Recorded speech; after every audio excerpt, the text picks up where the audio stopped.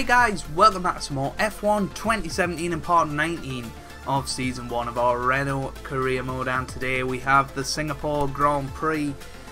And yeah, in the last couple of episodes, well, part 17, we had the chance of a podium. Go and check it out if you haven't seen it. It was a really good race and one I thoroughly enjoyed. Obviously last episode we had a bit of classic car stuff, really enjoyed that as well.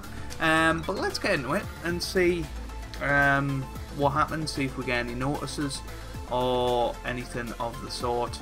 Hopefully you guys are good, still enjoying the series. I certainly am, and hopefully it's been a little bit more unique, sort of my style of doing F1. I know my good friend TIJ was saying that some F1 content has been sort of rinse and repeat, and there you have it. No sort of notices for us, but never mind. We're not going to use that power unit. I'll probably use one that's not being used too much.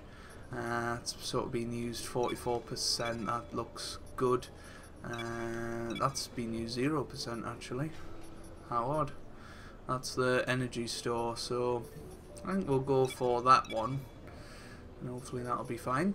The turbocharger, we haven't really got a good one of them, so I guess we stick with this. And then that's on 0%, which is good. So we'll move down to the 57% one. We also need to change our gearbox. That's something I need to remember to do. And we'll do that and that. I think that should be fine. Or yeah, we'll see how the performance is. We may well opt to change some of the stuff. Yeah, 6 is done now, so we can swap to a new gearbox. So we'll go for a nice fresh gearbox in that, and yeah, that'll be good. That'll be really good. A nice fresh gearbox to help us this weekend.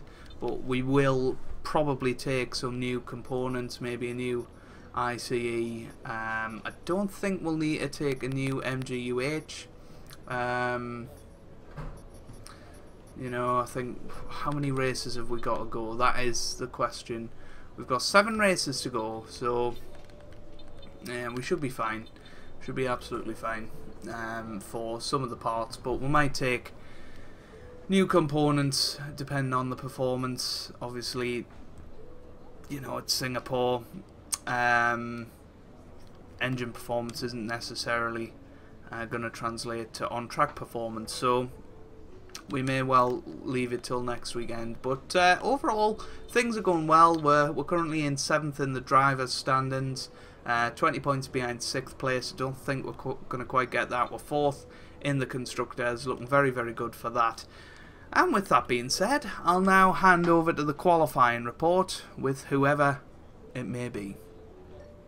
Qualifying in Singapore became effectively irrelevant because of a flurry of penalties that affected the back 8 rows of the grid. Carlos Sainz went out in Q1 as the biggest shock, along with the Saubers and McLarens, and Joe Hannard went out in Q2 despite it being a wet session, and he's really impressed so far this year. But despite qualifying in P11, he will start in P6 after all the penalties.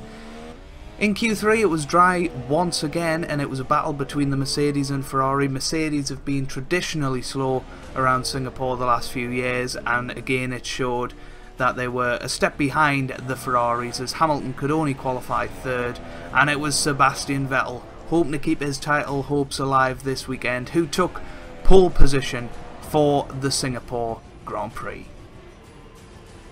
Alongside me in the commentary box this evening, and big race this one, a real test of endurance. Sounds right up your alley. Wouldn't you just love to be down there on the grid right now? You know what, Crofty? I'm pretty happy to be up here in my air conditioning, thank you, right now. I can't stress just how difficult these conditions can be, especially when you consider it's the longest race on the calendar in terms of time. It's also one of those races where you have to remember to keep drinking, or there's a real risk of dehydration. just like we saw with young Kevin Magnussen a couple of years ago, don't forget. We mentioned the bumps as well. Take a look at the onboards if you get a chance during this race. The movement in the suspension and the chassis is just incredible, and it's lots of hard work to wrestle the car around a lap here. So before the off, let's remind ourselves of yesterday's qualifying session with a look at the starting grid. Sebastian Vettel will start on pole. Fantastic qualifying from the multiple world champion. And Kimi Raikkonen completes the front row. Looking down the rest of the grid, we have Hamilton, Verstappen, Romain Grosjean and a Renault, Ocon, Kvyat, Alonso and Marcus Ericsson, Wehrlein, Van Dorn, Lance Stroll and Bottas, Sainz, Ricciardo, Felipe Massa and Kevin Magnussen, Hulkenberg and Sergio Perez rounds off the grid. And with preparations almost complete, let's head down to the track. So here we are again, guys, down on the track. P6, I'm pretty happy with that. We qualified P11. You know, it wasn't the best qualifying from me, and it was wet weather, and yeah, just kind of mucked it up in the end. But it was fine, you know. 11th would have been great, but we're starting 6th, which is even better. So yeah, I didn't bother taking any new power unit parts or anything, because I thought, you know, it's going to be tough to overtake around here. So yeah, so I thought, you know, give ourselves the best opportunity and maybe take some parts at Malaysia or something like that, a track I don't really like, one where overtaking is possible. Yeah, I thought that was a better option, and it's turned out to be a good decision, because we're starting P6. Unfortunately, Hulkenberg down in P19. I'm assuming he qualified in 9th and had a 10-place grid penalty, but maybe not. Maybe he qualified 7th and had a 12-place grid penalty. You really don't know if you don't qualify in the top 10. But hopefully you guys are good, still enjoying the series. I know I certainly am, and I'm certainly looking forward to this race. It was a cracker in real life. The Singapore Grand Prix. Will this live up to the standards? Obviously it's the Malaysian Grand Prix this weekend. Practice today. I don't know quite what happened, because I'm recording this before Friday. So yeah, obviously it's a Lewis Hamilton stronghold in terms of qualifying. I think he's had 4 in a row, maybe. Certainly 3 in a row. I don't think he would have got pole position in 2013, but no. I think Hamilton will run away with it. He was running away with it last year until the engine failure, so yeah, I think Hamilton's going to run away with the championship now, and that's going to be that. And it'll all be because of that first lap incident in Singapore. I don't see Ferrari really being the strongest at any of the upcoming tracks. You know, the likes of Japan, I think Mercedes will have. Austin, they will. Mexico, I don't really know. Brazil, I don't really know. Abu Dhabi, maybe Ferrari, but I don't know. But we're lined up for the race start and getting ready. 4 lights out. We've got Fernando Alonso just behind us in P9, which is unbelievable. It would be great to see him here more often, but hopefully he can act as a bit of a rear gunner and help out his former team.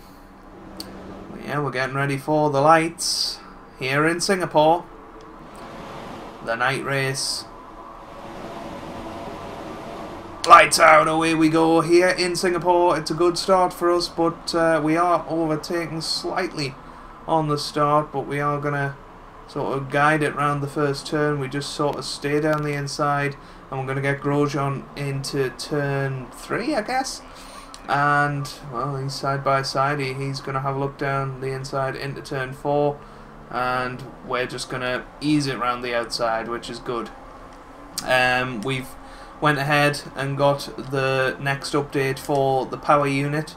Had over 1,000 resource points, so I thought power unit is where we're probably lacking in the most. Apparently chassis is a problem as well, but we upgraded that last time, so I thought we'd go powertrain, and just really try and push that towards the end of the season. And yeah, see how it goes. But we're up to P5 here. We've got Verstappen just in front of us in P4. Hamilton ahead of Raikkonen. Vettel sort of just went off on one. So yeah, it looks like Vettel's got the lead. Hamilton's managed to jump Raikkonen, so he can stay in front of that Ferrari for a little bit. And we're sort of trapped behind Verstappen at the moment. But Hamilton kind of holding us three up. I feel like we've got more pace. Even Grosjean behind me may have a little bit more pace, but you would expect in the coming laps for this little group in front of me to sort of pull away. And yeah, it's going to be a battle for 5th for me, I think. And if that, you know, I mean, Bottas is going to be fighting through the field. Ricciardo's going to be fighting through the field. And there we go. That's the end of lap 1. We're going to go down to standard now and try and look after this engine, because, yeah, as I've said, we don't really want to take any more parts, but we're going to have to. So we don't want to have to take more than one part for the rest of this season. And yeah, so conservation is the word, but we are still going to push as hard as we can to try and get past Verstappen for 4th place.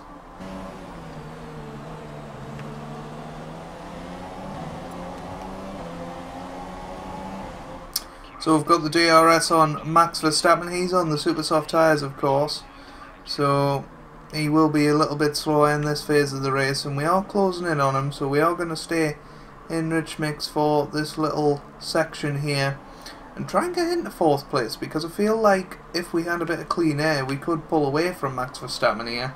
And because tyre wear hasn't really been an issue around Singapore this time around, I don't think he's going to have too much of an advantage by being on the super soft tyres strategy wise. So maybe a bit of a boo-boo there from Max Verstappen. I know last year that was certainly a better decision, but maybe not this year. We're massively overfueled again, by the way. I really need to start checking that before the Grand Prix starts, because it is getting ridiculous. It really is. But we are glued to the back of Max Verstappen. We are struggling with the dirty air just a little bit through some of the corners, but no, it should be a chance on this next pit straight. We'll have DRS then, and then if we can close in and stay close through the first sector, we may well have a chance as we go up towards turn 7. So here we come through the first couple of turns. We are glued to his gearbox, and looks like we've got a good exit out of 3. 4 is the place where we need to get the best sort of exit, and I think we've got a pretty good one. We've got DRS active. We're closing in on Max Verstappen, but it's not quite a long enough straight for us to really show an advantage, so the battle goes on another lap. We're approaching the end of the life on these controls. Well, Verstappen in on the super soft tyres. As Rich Mix becomes unavailable for us, obviously our MG UK must be coming towards the end of its lifespan, but very interesting decision from Max Verstappen. He obviously didn't have the pace I wanted on those super soft tyres, and he's come in and changed them up. Kimi Raikkonen also on the super soft tyres. I don't think he's been into the pits, because surely we would have overtaken him if he had been. But this is our chance now to put in a couple of qualifying times, maybe just the one, and get a bit of a gap and maybe overcut Max Verstappen. So here we come into the pits then. I think we've put in a pretty decent lap. We've got to remember that. We've got to get down to 37 miles an hour, and we're into the pit lane. Hopefully we can have a quick stop. And yeah, this is exciting. Obviously podium in the last race. Can we get a 4th place here? That would be a terrific result. And we're away. That was a 2.7 second pit stop. Magnussen has got ahead of us. there's a safety car. There's a safety car. Safety car deployed, and we are just behind Max Verstappen. But that is very, very interesting. I don't know who's out of the race. Who is out of the race? Shall we have a look at the race director? Who is it? It's Lance Stroll who's out of the race. So that's very interesting. We've just come out of the pits, so that's maybe helped us out a little bit. Maybe it hasn't. You know, I think we want to be enriched, to be quite honest with you. Try and burn off as much fuel as possible so that we can be as quick as we can be. But that helps the likes of Verstappen, who came in that lap earlier. And it means that he'll be able to extend the life of his Ultra Softs. We've got Van Dorn right behind us, which is interesting. But yeah, safety car. So it is 100% success rate, and I'll see you guys once we're ready for the off again. Okay, let's get ready to go racing again. The safety car is in this lap. When the field accelerates, remember, there is no overtaking until the green flags.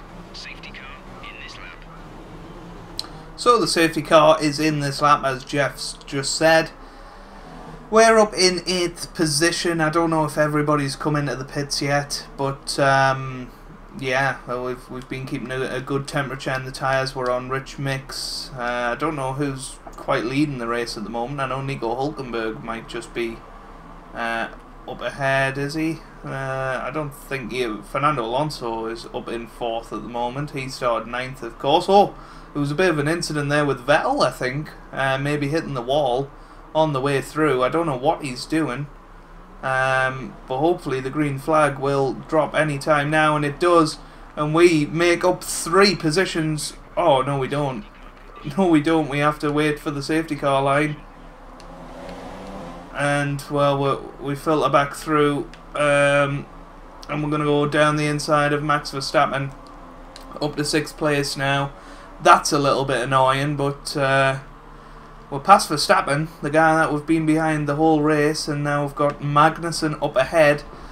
And remember, we were battling for 4th place in this Grand Prix, but Fernando Alonso, I think, is still up ahead. So, are we in for a chance of another podium here? That is the question we've got to ask. We go down the inside of Magnussen. That was kind of unexpected, a bit more aggressive than you would have expected. But yeah, we're through. We're up to 5th now, and we're just behind Fernando Alonso, who's in 4th position. He had a bit of a side-by-side action up ahead with Hamilton not so long ago. How we would love to see that in real life, but no, Fernando Alonso surely doesn't have the pace to stay in front of us. I think he may have started on those super soft tyres, and he doesn't have the pace anyway, so hopefully we can get past him.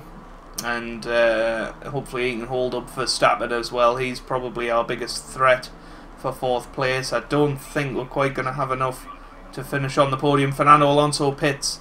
Fernando Alonso is in the pits, and we're now up to 4th place. Kimi Räikkönen is in 3rd. Oh no, we're up to 3rd. Kimi Räikkönen's coming to the pits. We have a chance of another podium here.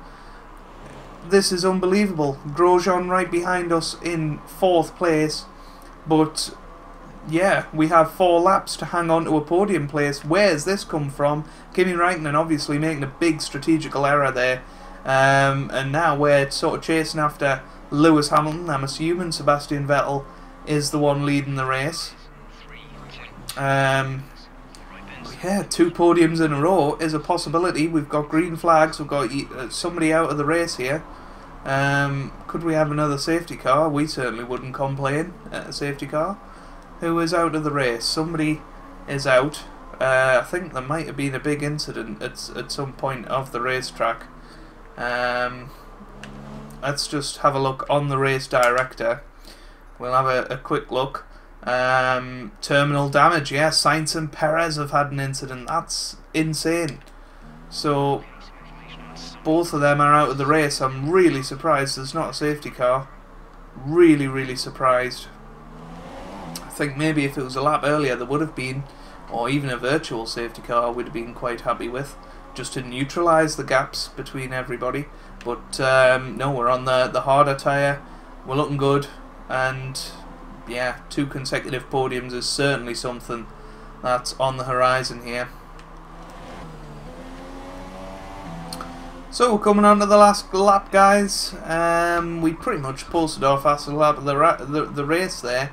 We have got Valtteri Bottas just behind us, so I am still really pushing. Grosjean has come into the pits, and obviously Bottas is in the Mercedes. He's going to be quicker than us. But no, we're still in 3rd position, still looking very, very good. And if we don't make any mistakes, we will be getting a 2nd consecutive podium in this season, which is unbelievable. I don't know where this has come from. We've posted our quickest sector 1 of the Grand Prix so far. I don't know where Nico Hulkenberg is, but this 15 points alone will be very, very good for us in the constructors. So no, I'm very, very pleased with this so far. Looking at getting a 2nd consecutive podium, I really can't believe that. I honestly can't believe that.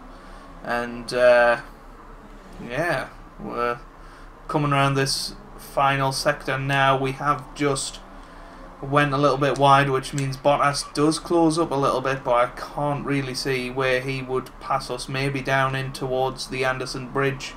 That could be a possibility. We are starting to see the proximity arrow just behind. That just shows how close he is, and we have locked up and gone a little bit wide, and now this is the chance I was talking about, down towards the Anderson Bridge, and we're through that section. We should be fine. I don't think Bottas is going to manage to get past us. Sebastian Vettel has won the Singapore Grand Prix. Hamilton finishes 2nd. Bottas is coming round. Are we going to finish 3rd? We come round the final corner. I don't think Bottas has got enough. We do finish 3rd. If Bottas had another lap, that would have been it. But we've finished on the podium once again. Come on! A great win then for the Maranello team today. And Anthony Davidson, give me your thoughts. How did they accomplish this result? Well, they played the safety car to absolute perfection. There are so many factors to worry about once the race is neutralised. I mean, do you pit for fresh rubber? Do you have the space behind you? How much fuel can you save? If you answer all of those questions correctly, you'll have a good chance. And that's exactly what happened today. Well, I'm thoroughly exhausted after the excitement of that race, but I'm sure it's nothing compared to our drivers here. They've worked hard to make it up there, and it's great to see them make their way out onto the podium.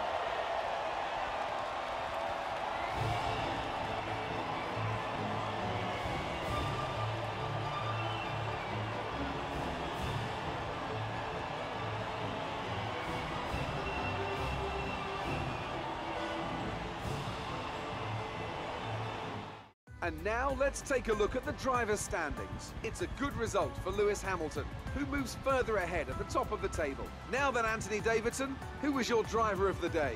Oh, well, I'm a bit spoilt for choice, Crofty.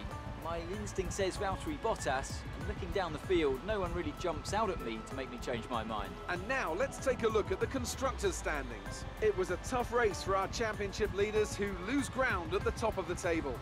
After all that excitement, it's time for a lie down, I think. Thanks for joining us, and goodbye until the next race.